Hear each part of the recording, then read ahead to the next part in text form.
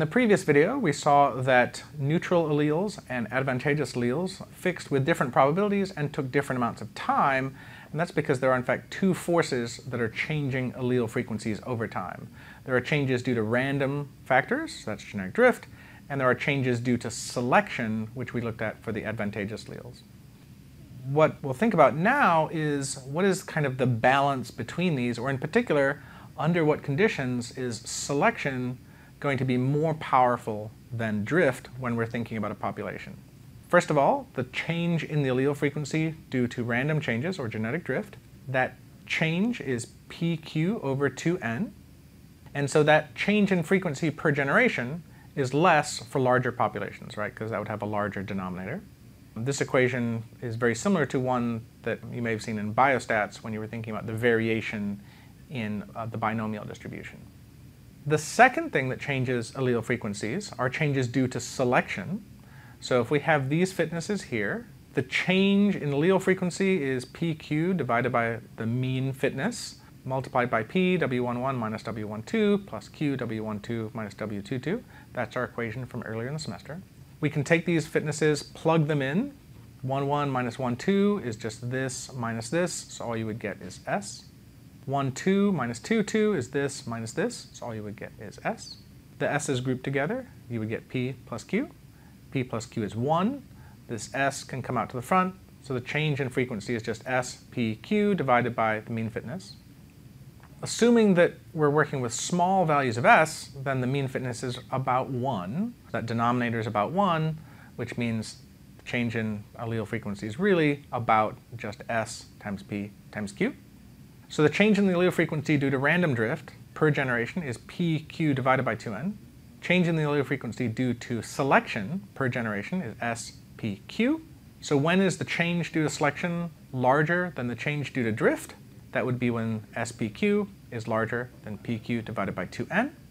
The P and Q cancel, so you get S larger than 1 over 2N. So when is selection more effective than drift or more powerful than drift? When S is larger than 1 over 2N, and that tells us that selection actually works better in larger populations because for a given value of S, it will be larger than 1 over 2N more often when that population size is very large. So this result shows us that selection is generally much more effective in larger populations, and drift will be more important in smaller populations. Another way we can think about this same thing is when we thought about the two forces that influence the fixation probability. So we thought about fixation probability and we looked at neutral and selected alleles. Again, thinking about these fitnesses, if S is 0, that capital A allele is neutral, so it would only fix by genetic drift. So the probability of fixing a single copy is 1 over 2N. So of course that's less for larger populations.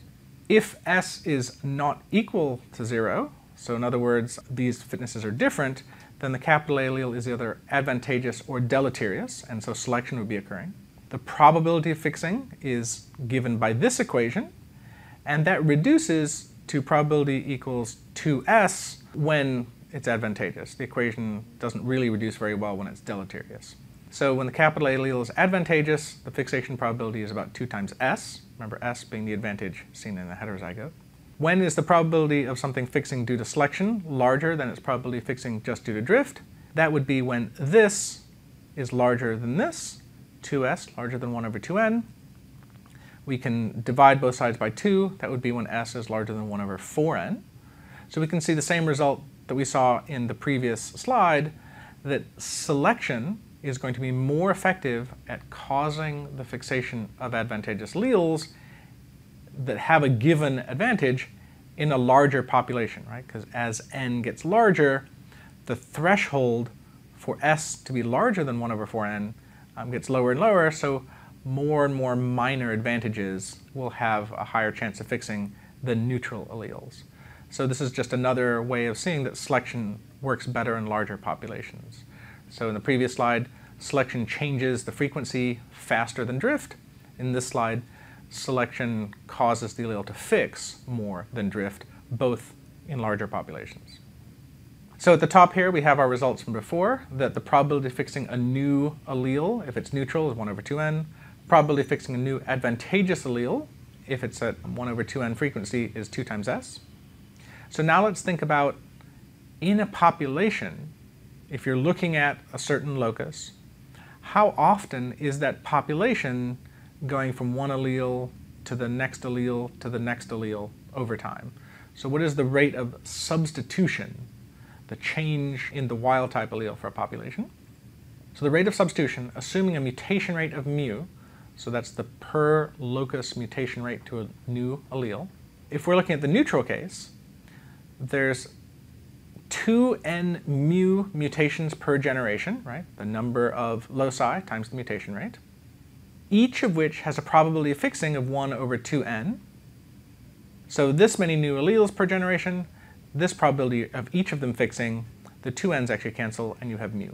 So the rate at which a population acquires new alleles at a locus is just equal to the mutation rate per individual at that locus. On the other hand, mutations that are creating new advantageous alleles, 2n mu is the number of mutations per generation that arise, each of which has a probability fixing of 2s. So now when you multiply, things don't cancel, you get 4n mu s, and this actually tells you that the rate of substitution, so that is changes from one wild type allele to the next wild type allele, the rate of new alleles evolving when they're advantageous is 4 times n times mu times s. So that rate goes up when the population is bigger. It also goes up when the selective advantage of these new alleles is bigger. But these will be generally rare, right? Mutations that improve fitness are probably much more rare than neutral mutations. So assuming the advantageous mutations are rare, the overall rate of substitution should actually be determined by the rate of neutral evolution, right? This is happening most of the time. And what this guy noticed, this is Motoo Kimura, who's the first one who really thought about this, that most substitutions would be neutral. And so because of this, the rate of substitution would just be equal to the mutation rate. And that would mean that the rate of molecular evolution, right, new alleles in the population, that rate actually wouldn't have anything to do with the size of the population. It would just be some sort of probably constant rate based on DNA mutation rates. So is that actually true? Here's some data comparing nucleotide substitutions, so that's differences in nucleotides at a certain protein, and then comparing how long ago those species diverged from each other. And so if we think about species that diverged from each other recently, like human and chimp, there are not very many substitutions. On the other hand, if we look at species that diverged from each other longer ago, like cow and pig, they diverged about 50 million years ago, there are more substitutions, more genetic differences in the wild type alleles. And if we go even back further, right, so cow versus humans, we diverged about 80 to 90 million years ago, even more differences between our sequences for this gene. And then human and kangaroo, right, placental mammal and marsupial, way back then, even more changes. And so these number of changes, they actually kind of line up on a straight line pretty well. Here's another set of data. This is looking at alpha globin at even more distantly related things. If we compare to humans, cows, platypus, chicken, bony fish, and cartilaginous fish, again, you see there's a fairly constant rate over time between the number of substitutions and the amount of time. This evidence kind of supports Motoo Kimura's proposal for a rate of molecular evolution that is fairly constant and doesn't really have much to do with the population size. And if the rate of substitution were constant, and if we could date some of these splits with fossils, for example, we would have some sort of fossil evidence for when the split between cows and humans occurred, or when the split between placental and marsupials occurred. If we could put numbers on some of these divergences here, we could actually create something called a molecular clock. A molecular clock works in the following way. So say we have a phylogeny for 3 different taxa, and we have the number of substitutions that we know have happened on each of these branches within our phylogeny. If the rates are constant, and we have dates for at least one split, we can do the following. We build a tree, right? So A and B are sister taxa, and then C is basal to them. Compute the number of changes on each branch, which we can do just by looking at the nucleotide sequences and comparing them. And if we can date one of these splits using fossils or geology, so for example, if we knew the split between this clade and this clade occurred 80 million years ago, then we could figure out this because 80 million years ago this split occurred, and since then we've had 8 substitutions, so that's like 1 every 10 million years. And in this lineage, if we've got 3 substitutions here that are synapomorphies for A and B, and then 5 after they split, then we can infer that this split here is 50 million years ago. So if we have a phylogeny and we have substitutions and we can assume constant rate of change, then all we have to do is date one split and we can put numbers on these other splits. We don't have fossil evidence showing this, but we can infer the timing of that split by using a molecular clock. So that's actually a really cool thing to be able to do, is to be able to figure out when these species split from each other, even if we don't have any fossil evidence for them in particular. So that got people really interested in using this data and kind of buying into the usefulness of a neutral rate of molecular evolution. But it didn't take long for people to notice things in figures like this. So for example, these pairs of species split about the same amount of time ago, right? So cows and horses split from each other about the same amount of time ago as rodents and rabbits. But in that time, these guys have obviously had more generations in the last 60 million years than these guys, right? These guys mate maybe once a year, once every 2 years, something like that. These guys mate and get multiple generations per year. And all of our mathematics was based on mutation rates per generation and substitutions per generation. So we would actually expect populations with shorter generation times to diverge faster, just because there's more generations per year, but that's not what we saw, right? We actually saw them diverging genetically at about the same rate per year instead of generation, which is actually not what Motu Kimura here predicted with his mathematics. So when you have a prediction and it's turning out to have a problem with it, we need to figure out why. So why don't we see faster rates of molecular evolution for these guys versus these guys? Well, as with many things in science, often a person's student outdoes them or kind of saves the day. So Tomoko Ota was a student of Motu Kimura, and what she did was she went back and looked at this whole scenario, and she thought about, well, what if most mutations are what are called nearly neutral? What if they're just slightly deleterious? So they would kind of look neutral to us, right? You wouldn't be able to look at an individual with that mutation and say, oh, it's got a lower fitness. But it would have a slightly deleterious effect, like maybe reduce fitness by 1/1000% or something.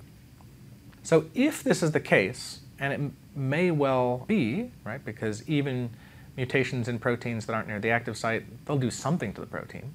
Since selection is more effective in larger populations, these new mutations, we would expect them to fit at a slower rate in larger populations. So larger populations will be able to select against these slightly deleterious alleles better than small populations. So remember, when is selection more effective than drift? It's when you have a really large population. Larger populations will be better at preventing the fixation of some of these alleles. This means that there will be a slowing of the per generation substitution rate of larger populations, but larger populations are the ones that have shorter generation times.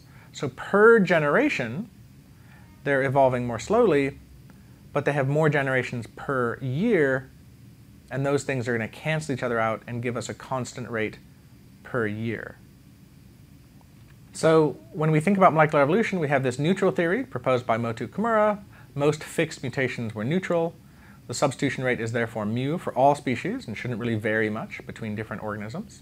The nearly neutral theory, this modification of Kimura's theory by Tomoko Ota, most fixed mutations are nearly neutral, slightly deleterious, and the balancing of stronger selection against these mutations in larger populations and the shorter generation times of those species, right, larger populations tend to be smaller organisms, that results in this constant rate per time that we observe. And then there's actually a third theory or hypothesis about how molecular evolution works. The chief proponent is a guy called Gillespie, and he would argue that almost nothing is actually truly neutral, and many of these fixations that look to be neutral are actually beneficial. Since almost everything is under selection to some form, these like constant rate results here aren't true, and so in fact molecular clocks are untrustworthy. So there are 3 different ways of thinking about molecular evolution. How do we decide? Right? If you were to actually go through and go into evolutionary biology and try to pick a controversy and teach about a controversy within evolutionary biology, this would be the biggest thing that people argue about, is whether new substitutions tend to be neutral, nearly neutral, or quite often advantageous. So this is a more complex topic. There's lots of different stuff goes into here. So I teach 2 other evolutionary biology courses here at Cal State. One of them is advanced evolution, and it is in fact the very first thing that we talk about in this class is the debate between these different theories and hypotheses for how molecular evolution works. And I also teach a molecular evolution course where we look at these things again, from a more detailed molecular point of view.